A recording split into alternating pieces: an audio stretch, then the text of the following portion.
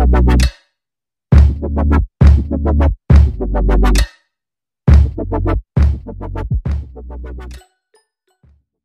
guys, welcome back to another video. So today's video we will be making egg sticks. So right now it's 10 a.m. Yeah, it's 10 a.m. We're gonna go and make lunch na. So gusto ko lang ipakita sa inyo kung paano namin ginagawa yung egg sticks for lunch. Super easy lang yung gawin and konting ingredients lang naman ang kailangan mo. So before we get started, make sure that you're subscribed to my channel and also hit the notification bell down below so you wouldn't miss any of my new videos. And let's get cooking. Okay guys, so first magbabatil muna tayo ng eggs. I will be using 4 eggs para ibatil siya dito sa bowl.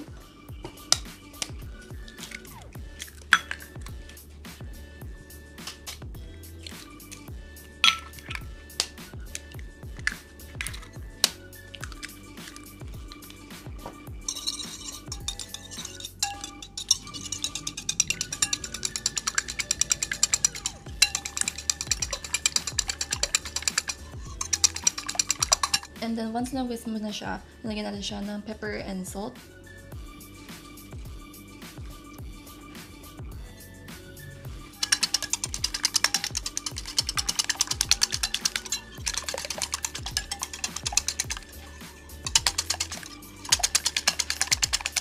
Once na-finish mo na siyang i-beat, set aside lang muna natin siya and then pupunta tayo dito sa llanera or any kind of heat-proof na lalagyan. Papahiran natin siya ng oil. So, papahiran mo siya ng oil all around. Kailangan mo siyang gawin para yung egg, kapag tinanggal mo siya, isang buo pa rin. Pour in na natin yung egg. And then, i-cover natin siya ng foil para hindi siya matuluan ng any other liquids, tsaka para mag-evenly steam siya.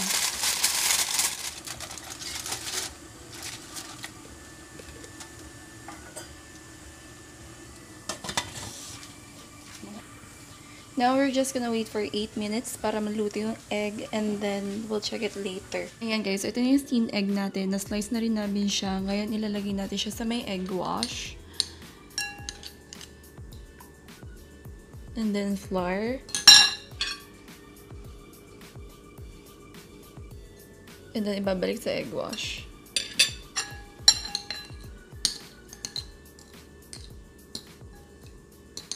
Then last step sa may breadcrumbs. Cover natin siya na mabuti. And then i-repeat lang natin sa ibang steamed egg natin.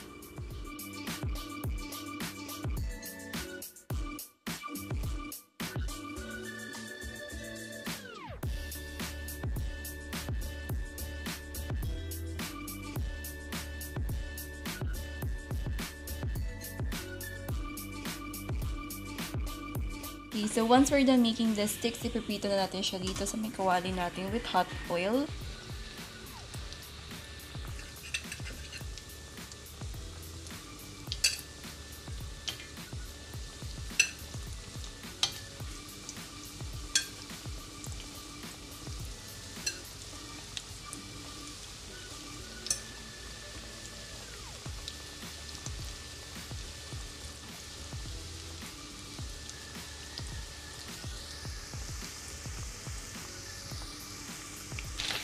Ayan guys, once na golden brown na siya, tatanggalin na natin siya sa oil and then papadrain natin yung oil niya. Ayan na siya guys. So pinapatulo na lang natin para matanggal yung excess oil sa sa ating egg sticks. Okay guys, so this is our finished egg sticks. Ayan siya.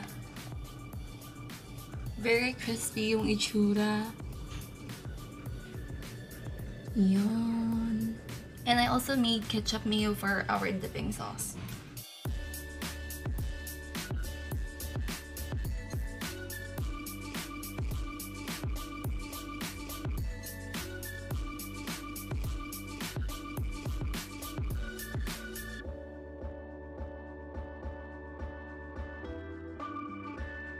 Okay guys, so now let's do a taste test of our egg sticks.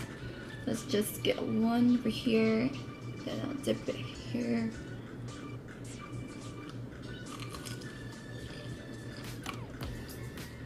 It's very crunchy. And then there's the softness of the egg inside. Kind of reminds me of, you know, fish sticks. Pairing it with ketchup and mayo just brings out the taste a lot more.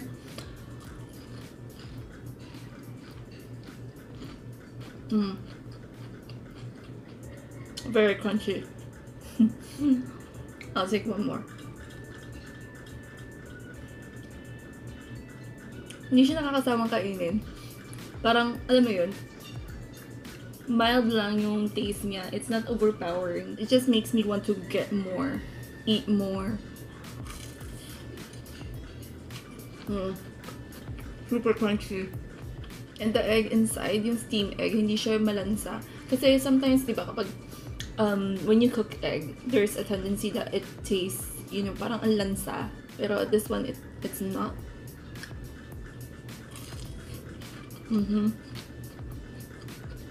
Yeah.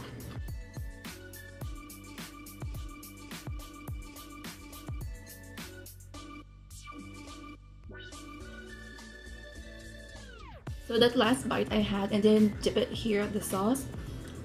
I think mas okay siya pag nidip mo siya sa sauce. Mas flavorful siya kapag nidip mo sa sauce. So yeah guys, that's our simple egg sticks recipe. I hope you guys enjoyed it. I hope you'll give it a try for yourself.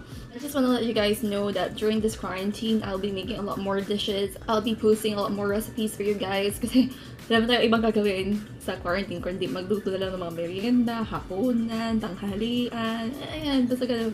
Puro recipes tayo ngayon guys. So, abangan yung mga future recipes natin. And that's it for this video guys. I hope you enjoyed it. And if you do, please hit like. Also hit the subscribe button down below and the notification bell if you haven't subscribed to my channel yet, so you wouldn't miss any of my new videos, and I'll see you guys in the next one. Bye bye!